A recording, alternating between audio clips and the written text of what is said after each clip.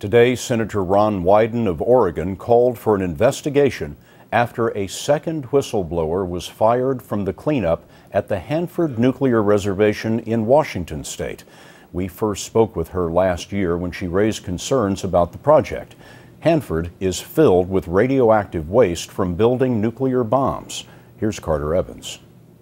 For the last 5 years, Donna Bushe was manager of environmental and nuclear safety at the Hanford Nuclear Reservation. She was fired on Tuesday.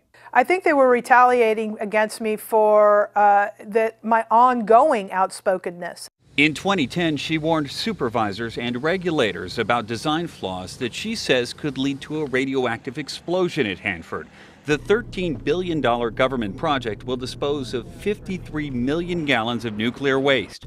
Bushe worked for subcontractor URS. The senior URS manager told me, with no introduction, that I had behaved unprofessionally or had professional misconduct, and I was terminated for cause. When you got your walking papers, were you surprised? Shocked.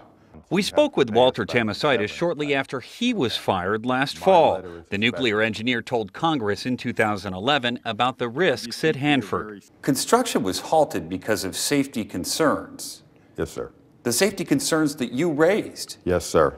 Tamosaitis said URS told him he was fired due to cutbacks. URS declined our request for an interview, but in a statement said URS encourages its employees to raise concerns about safety. The company claims there was no retaliation, and Ms. Bushe's employment was terminated due to issues unrelated to her purported concerns. Summarily removing me from the project sends a clear and present message to the employees that if you speak up, if you stand up, you will be terminated. She's now planning a wrongful termination suit. Carter Evans, CBS News, Los Angeles.